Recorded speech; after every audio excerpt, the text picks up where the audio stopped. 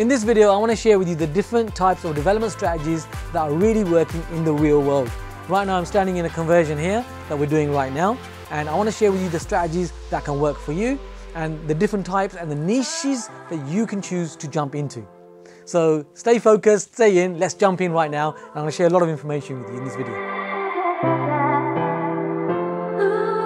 Now, when it comes to a development strategy, the development is actually an umbrella.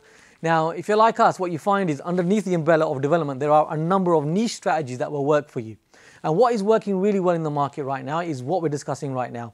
So you can look at land. You can look at potential land where you can get planning on this land.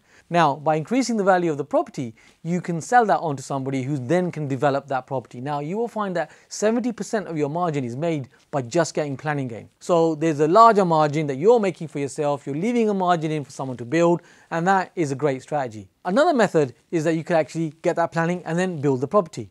Now, the downside of that is that's typically a 12 to 24 month project, if I'm being honest with you. And in the real world, that's how it works. Now, a faster way approach is to actually sell that property with the planning like what I say, and somebody else then carries on and builds that property. Now, think of these niches depending on your risk appetite as well. So how can you get into these deals? What is your risk appetite, and what type of time frame do you want for these deals to actually happen? These are three key criteria that you want to be aware of. Now, another development strategy that works really well is where you actually buy something that already has the planning on it. Now, when you're buying something that's already got the planning on it, of course, you've got that confirmation that you can now build that property. Now, just be aware, well, there's one more hoop to jump through, and that is building control. Now, what is building control? What are building regulations? It's really the safety aspect on what you can build and how you can actually build it. Now, you could get planning where you get planning to build, let's say, a block of 3 flats. However, when it comes to building control, building regulations, they will come in and say, well, actually, you can't build it this way because there's not a window in the bedroom, so it can't be a bedroom, for example. Yeah, just to explain it in simple terms. So building control is how you build the building, in effect, and planning, of course, is what you can build. Also be aware, if you're buying something which has already got planning on it, make sure that you've got the latest set of drawings and the latest set of planning. Because, in this world, yes, we're all friendly here. However, if we're being completely honest, it can be quite sharky out there. So make sure you know what you're buying. Because sometimes what you can find is what you think you bought isn't actually what you bought. Because you might find that the seller is selling you the opportunity to develop, let's say, that 3-story building. However, on the portal with the planning application, what you find is that those plans have been superseded by a new set of plans. And they didn't get the 3 stories. Maybe they only got the 2 stories. But you will only know that by double checking what you're buying by checking on the planning portal. And that's very easily done, yet a lot of people miss that. So check these things, make sure you've got building control in place, and that can really work for you. Now, if you're like me, there's another niche that works for you where you get a faster result. And that is actually taking a building which is already there and converting it. Taking a commercial property and converting it into a residential can work really well for you. In fact, where I'm standing here right now, this is exactly what we're doing. So this is a 3-story building, and I'm standing on the middle floor. On the ground floor, there are 2 1-bedroom flats. On this middle floor, as you can see here, all the framework is being created right now, and there are 2 1-bedroom flats on this floor. And above this floor, we also have a penthouse, which is a 2-bedroom, large size flat. So, these types of conversions can work extremely well for you. Now, where we are in the economy right now, my preferred method right now is finding buildings that you can convert.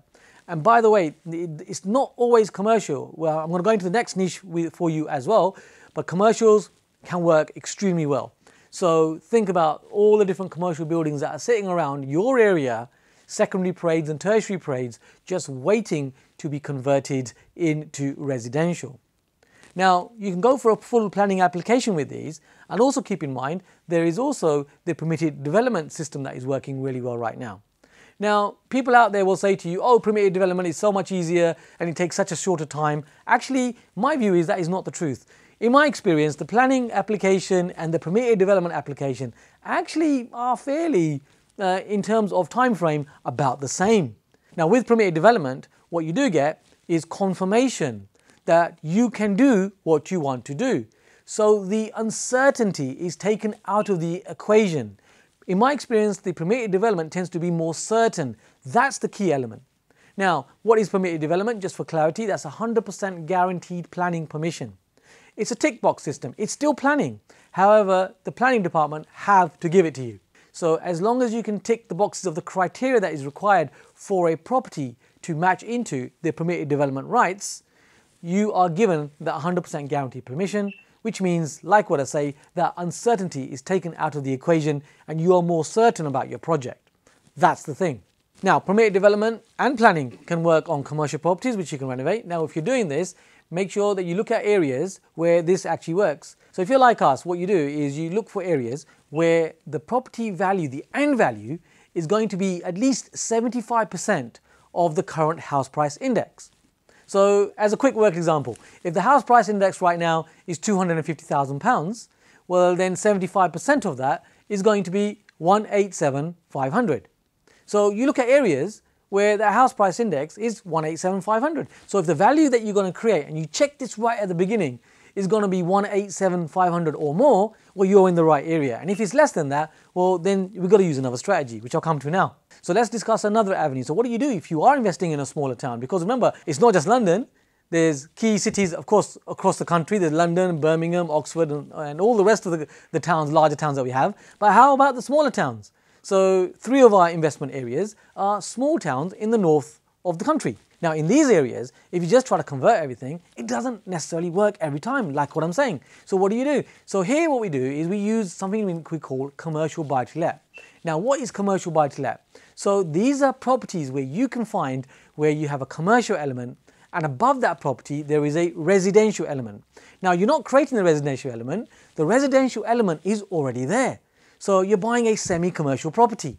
And because that residential element is already there and it's already separated out, you can decide to rent out that residential just like a buy-to-let, and your commercial becomes your extra bonus, your benefit. If you're like me, you call it the Brucey bonus.